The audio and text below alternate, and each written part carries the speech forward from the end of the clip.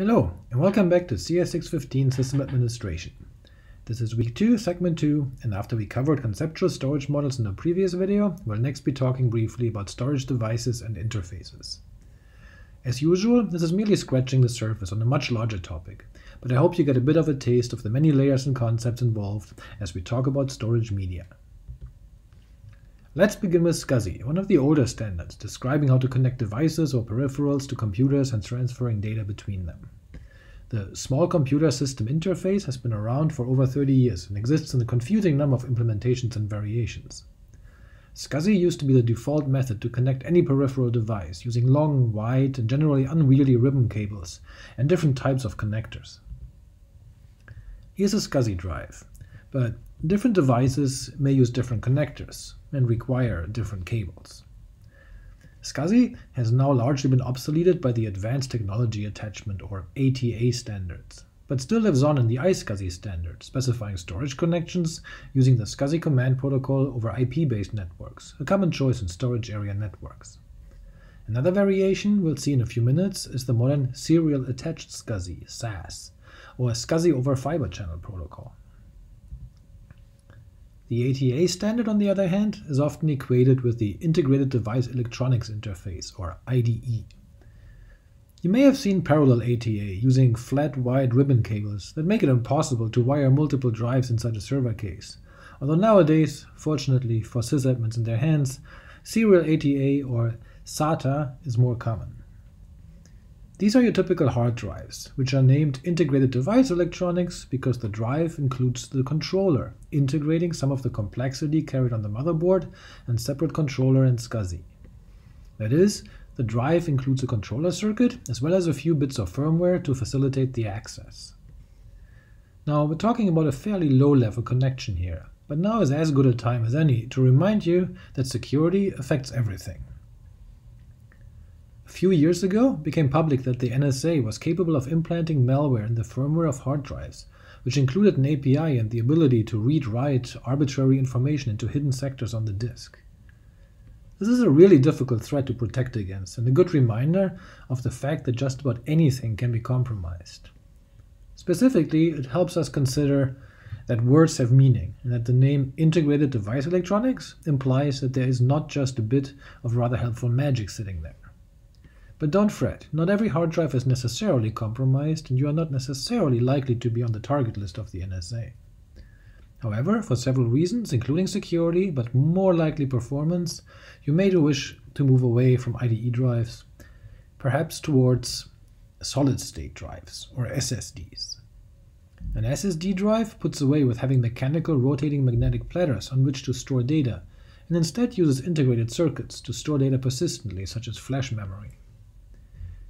These drives are significantly more resistant to physical shock, more silent, and have less latency than IDE drives, which is why your cell phone most likely uses SSD for storage.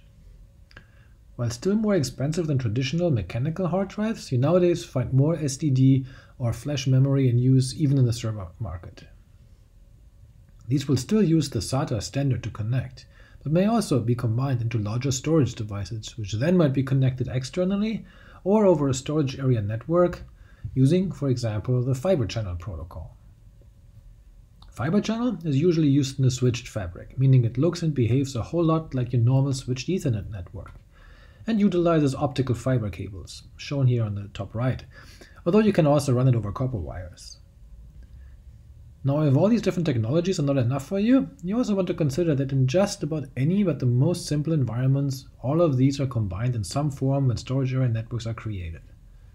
That is, you will likely find a multi-layered stack of protocols, building on top of the Fibre Channel protocol, which might be utilized in a pure optical Fibre Channel network, an Ethernet network on top of regular TCP/IP, and so on. Similarly, the SCSI protocol may be used on top of either one of those, or over something like remote direct memory access over, say, InfiniBand. That is, we have all sorts of means to piggyback storage protocols on top of other protocols.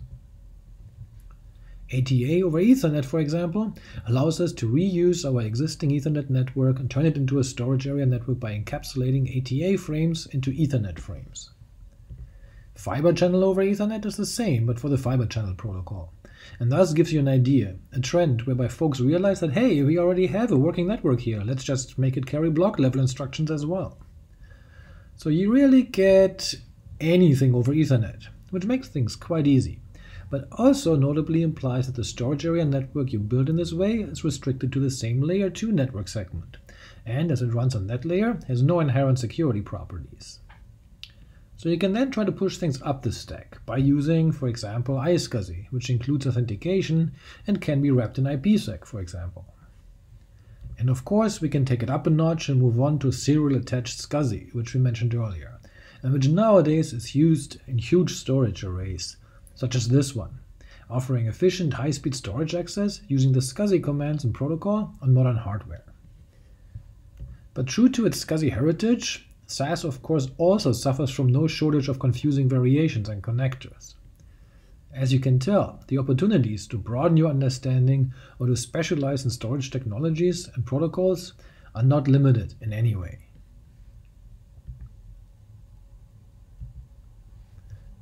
As a quick look at how technologies have advanced, note how performance throughput has increased over time and by protocol. You see all the technologies we mentioned so far in the scroll increasing bit rates over time. Noting the introduction of Fibre Channel with around 100 megabyte per second, and then moving forward with the various over Ethernet variations. Now going over gigabit Ethernet and eventually over 100 gig Ethernet, which is really pretty slick. So this addresses the bit range for throughput. But just how many bytes can we store on the different media? Well, the individual IDE drive has come a long way from the roughly 5 megabyte drive costing around $1,500 in 1980, hasn't it? I remember well when we built servers with 500 megabyte drives and when eventually a 10 gigabyte drive was considered huge, but of course nowadays that's nothing. In fact, the price of storage for IDE drives has gone down so much that you can now buy an 18 terabyte drive for just about $600. 18 terabyte in a single IDE drive. That's just amazing. So yeah, in a way, upgrading your individual disk drive is an example of scaling vertically, as we discussed in the previous video.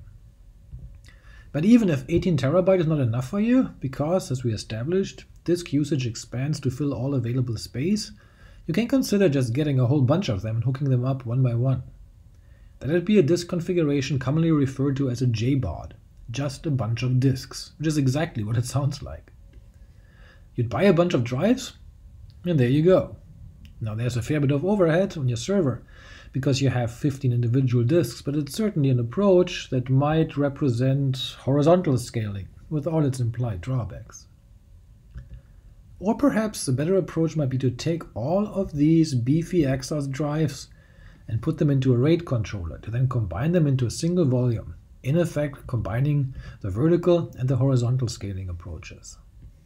We'll talk a bit more about RAID in our next video, but of course nothing requires us to use IDE drives for this approach. We could instead use SSDs, right? Like this one. This is a 100 terabyte solid state drive. 100 terabyte in a tiny 3.5 inch form factor. Only problem? This will cost you a cool $40,000. Yep, you heard that right, $40,000 for a 100 terabyte SSD. Well, SSDs are more expensive, but they also are a lot faster and reliable than HDDs. So talk about scaling vertically here. And now imagine scaling that horizontally as well into a storage appliance that combines SSDs or flash memory like this NetApp all-flash arrays shown here.